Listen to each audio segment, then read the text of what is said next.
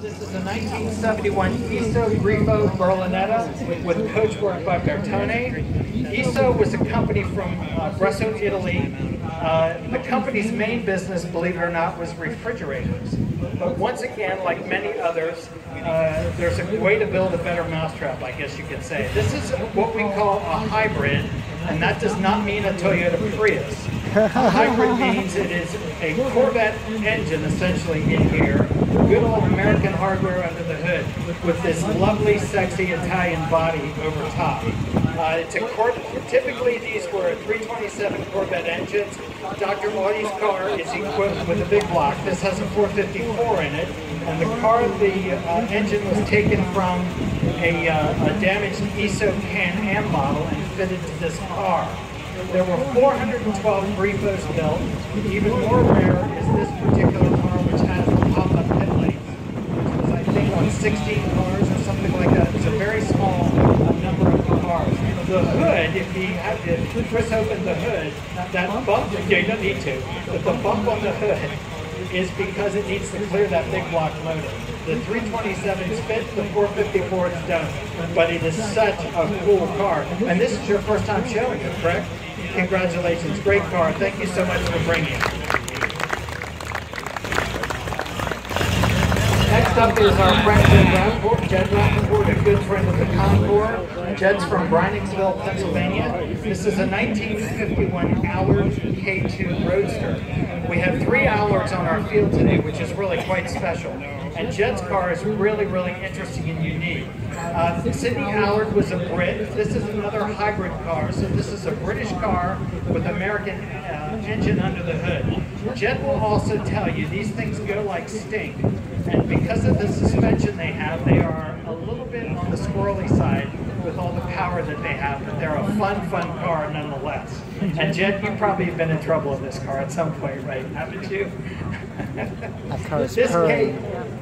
Okay. This K2 was purchased new in August of 1951 by Max Hess, the owner of Hess's department store in Allentown, Pennsylvania. And Mr. Hess titled his cars in the name of his employees, which was unusual. His facilities manager, Lawrence Luckenbach, drove this car and only put 5,000 miles on it, after which it was parked in a barn sometime around 1965. When Luckenbach passed in 1992, his family sold the car to the next owner, who sympathetically restored the car while retaining much of its original character, and Jed purchased the car in 2012. Under the hood here is a 331 Cadillac V8, and it just sounds nice. Great car, Jed. Thanks so much.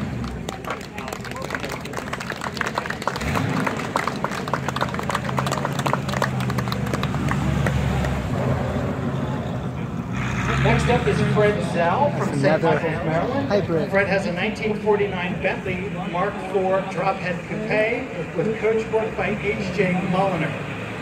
Up until World War II, all Bentleys and all Rolls Royces had coach-built bodies. There was no such thing as a factory body on an automobile. But World War II changed that, and Rolls Royce and Bentley, which was the same company, shared models.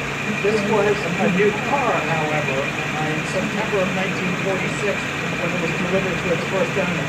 There was a new engine under the hood for Bentley, and this was the first time again they used standard bodywork. A total of almost 5,000 Mark 6s were built through 1952. This particular car was coachwork by H.J. Mulliner of London, and it was one of just 5 produced by the firm. This was actually owned by a lady, along with her husband, Mrs. Warwick Norton. I think this is interesting.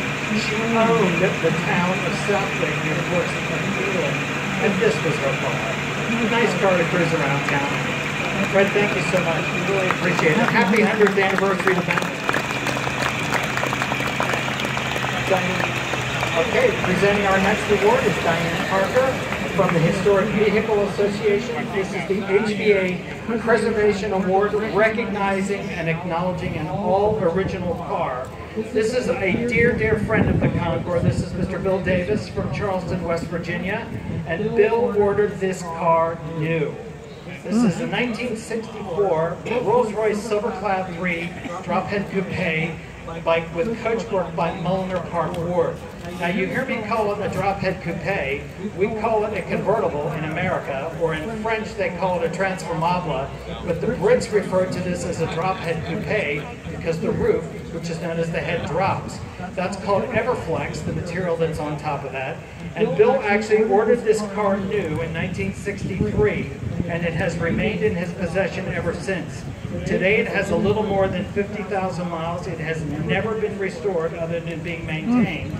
He delivered the car, I should say, was delivered to him in London in May of 1964.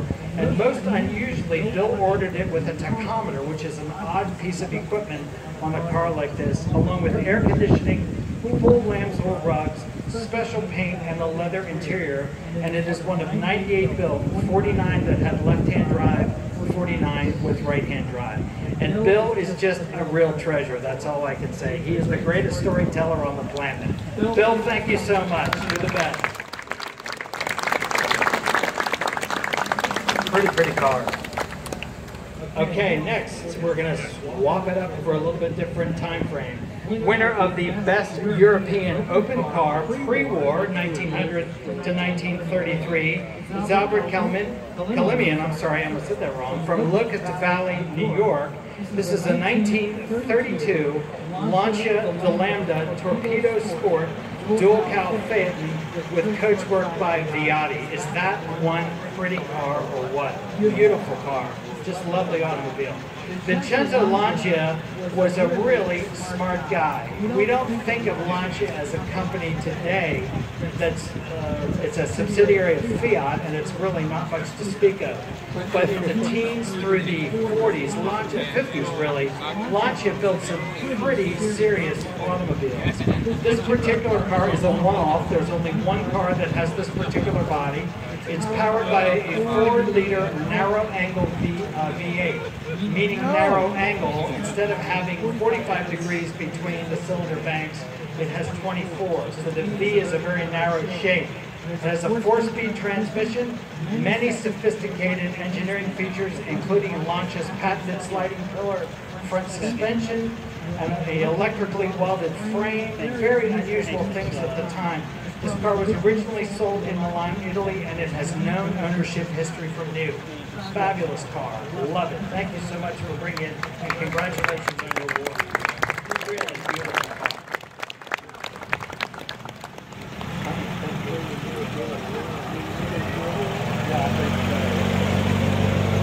The most elegant brass